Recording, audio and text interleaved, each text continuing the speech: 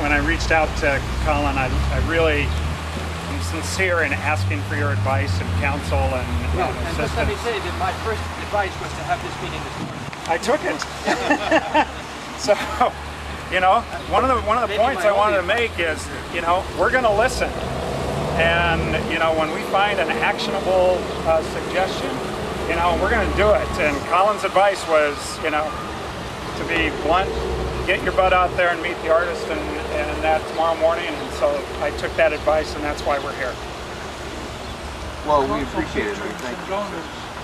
Pardon? Not just artists, patrons. Patrons and artists, yes.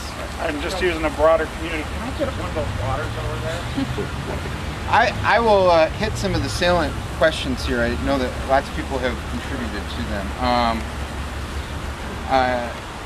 It's great to have you both here. Terry, I know that you just expressed that one of the provisos of coming on as the board, the interim board chair, was that Eric demonstrated that he can feel the rift within the artistic community. I guess we're all interested. What are the measurable outcomes that you expect that to be, and what are the qualifying ingredients that you expect the full board will give your stamp of approval to in showing that the rift has been healed?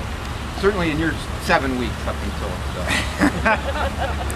Yeah, that's a bit of an immediacy of evaluative criteria that is difficult to measure.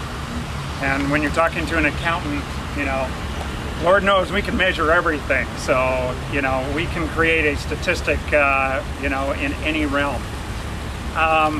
So to answer your question, I don't know the answer to that. I think that we need to take that under consideration over the next few days and weeks. One of the things that we will be counseling Eric on, and we will be participating on, is to put together a plan, put together a 10-day, a 30-day, a 180-day, and a 360-day plan.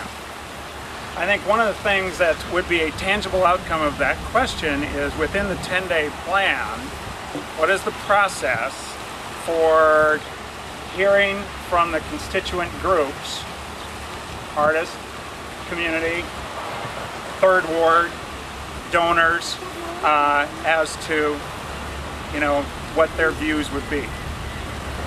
To the extent that that's in process, to the extent that we have the coffee club here on Friday morning, I think that would be a measurable outcome, and that would be one of the evaluative criteria. Just an example, I'm not saying that's one. Is Tess here? Does Eric have to be here 100% of the time? If he has a meeting with the city and Tess is here, but participation in that would be an example.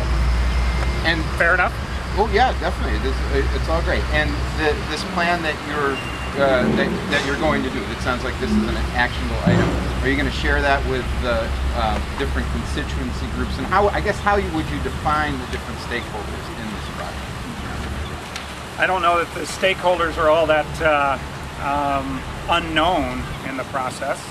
We obviously have the city of Milwaukee. We have our patrons. We have, we're all smart people here. We're all adults. We're all professionals. So I think we know who the stakeholders are. As to sharing those plans, I think absolutely that would be a positive step. As I said, not everybody's going to like the outcome of them, but everybody's going to have the ability to have, input in on it. And I think once we get an outcome, that's where people's character becomes tested, because it's when you don't agree with something and you still participate that people's professionalism and sense of obligation comes through.